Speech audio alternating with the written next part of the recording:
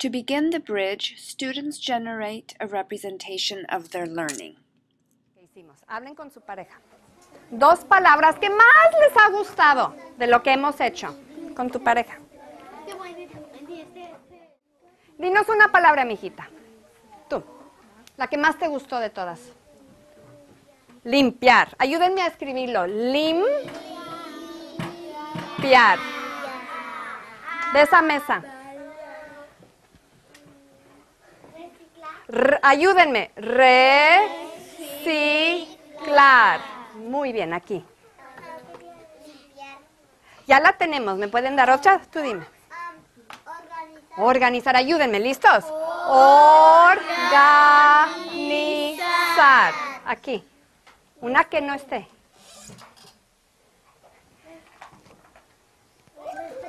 Respetar. Ayúdenme.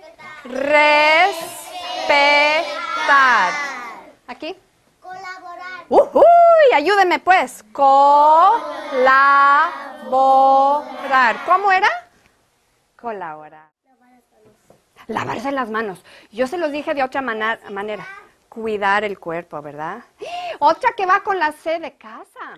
Using a concrete activity such as TPR, students experience and then generate the English equivalent.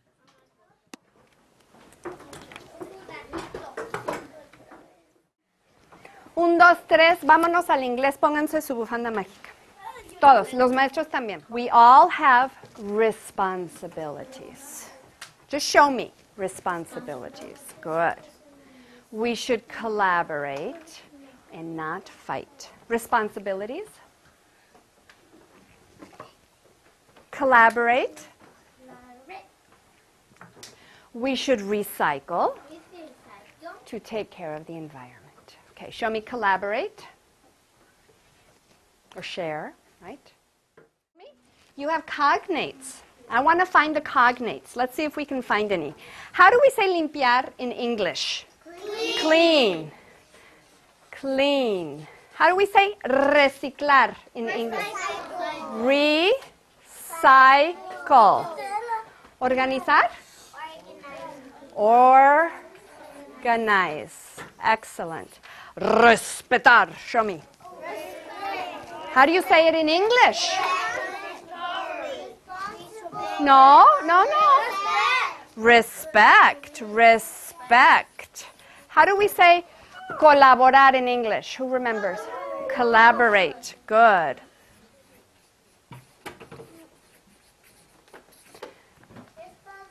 Now, what's the trick? Because it looks almost exactly the same. Where did my word go? It has an I, so help me out. Respond.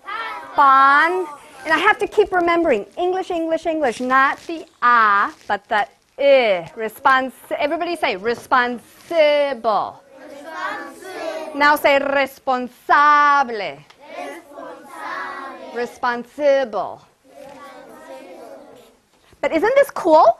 It even ends exactly the same. I love cognate. Oh, she does that. Everybody look for another cognate you'd like to come. Once the two languages are side by side, the contrastive analysis takes place.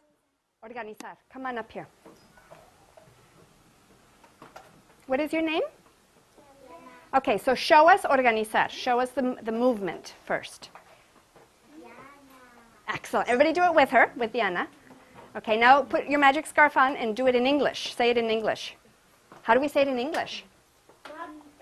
Organize. Good. All right, so circle it. Students generate the examples for the bridge anchor charts.